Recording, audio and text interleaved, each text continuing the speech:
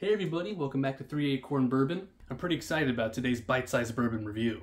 We have a single barrel proof from none other than Jack Daniels. Now people who know. People who don't know think, Jack Daniels? Don't they just make that whiskey that you mix with Coke? And the answer is, they do make a great mixing whiskey, but they also have some other great picks.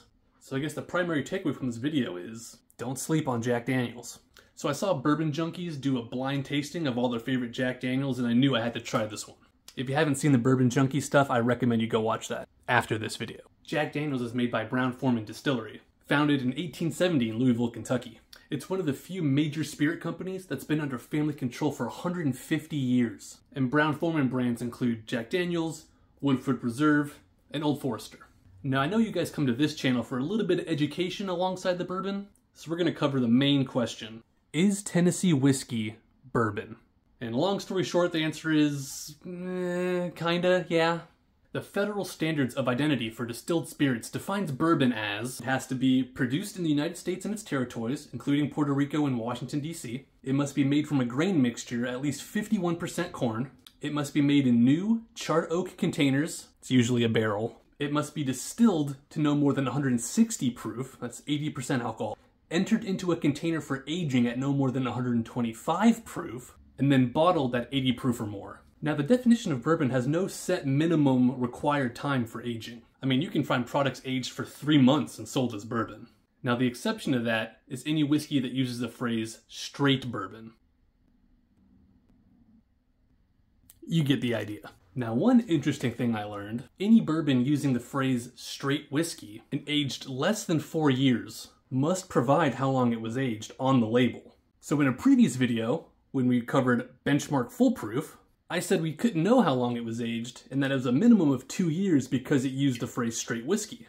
However, it uses the phrase straight whiskey and nowhere on the bottle does it have any sort of aging statement, which means it must be aged at least 4 years. The more you know. Okay, so Tennessee whiskey. This is going to be straight whiskey produced in the US state of Tennessee.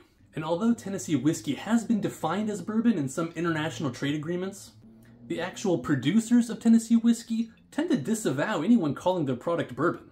And you won't see any Tennessee distilleries defining their product as bourbon on their bottles or in their advertising material. It seems like they kind of pride themselves on being something distinct from bourbon. So taking the perceived marketing value out of the equation, Tennessee whiskey and bourbon have almost identical requirements, and just about every Tennessee whiskey you can find meets the requirements to be defined as a bourbon. So then the key distinction between bourbon and Tennessee whiskey is the Lincoln County process. The Lincoln County process is a specific charcoal filtering technique used in the production of Tennessee whiskeys. Whiskeys including Jack Daniels. It involves dripping the newly distilled whiskey through sugar maple charcoal before putting it into barrels for aging. So this process is said to mellow the whiskey and add a subtle sweetness. And that's really it. It's the Lincoln County process is the only real distinction between Tennessee whiskeys and traditional bourbons. So is Jack Daniels bourbon? Technically, yes. Jack Daniels would say no. I don't know, who cares? But it is interesting. The Jack Daniels distillery is located in Lynchburg, a small town in Tennessee.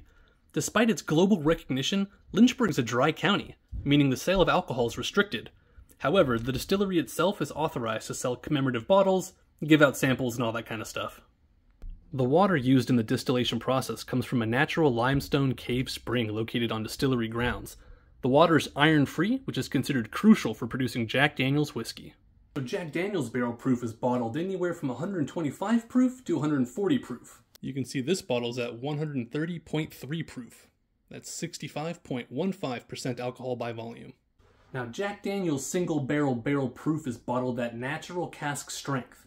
And that's going to result in a higher alcohol content that showcases the whiskey in a pure, unadulterated form. A single barrel proof is uncut and unfiltered, meaning it's bottled directly from the barrel without dilution or filtration.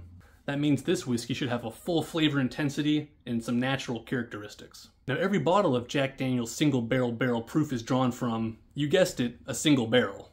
And that single barrel is selected by the master distiller. So that can mean different bottles from different years, or different bottles from the same year, can have unique and distinct flavor profiles. And I think that adds a little excitement and uniqueness to each bottle. But I think it also can be frustrating if I open this bottle and think it's the greatest whiskey I've ever had. It might be really hard to replicate.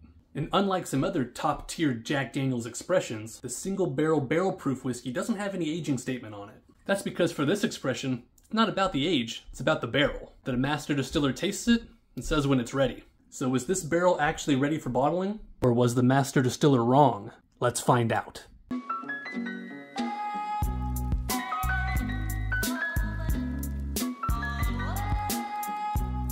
What a gorgeous color. Really excited about this one. And we're starting with the nose. Wow. That's excellent.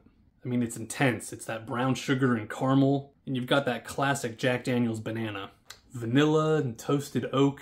It's almost like a Bananas Foster. It's also got some nice dark fruit, some cherry and some fig. I can't wait anymore. We gotta get into this one.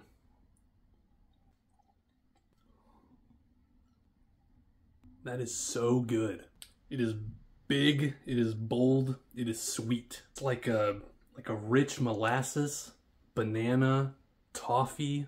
You get oak, charred oak, chocolate, and that's like a little bit of espresso kind of coffee on the back end. I mean, that is a rich and satisfying tasting experience. It's really something special.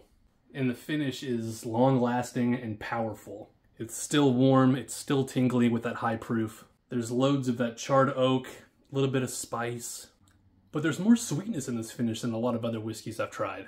Usually that sweetness fades pretty quick, but I'm still getting maple syrup. And then there's a great harmonious blending with the spices, lots of good cinnamon. The finish provides a lasting impression of the whiskey's complexity and its intense flavor profile. I'm extremely satisfied with this. The bourbon junkies did not disappoint. That's it for today's bite-sized bourbon review. And remember everyone, whiskey was made for sharing. Open your bottles, make some memories, and I'll catch you in the next one.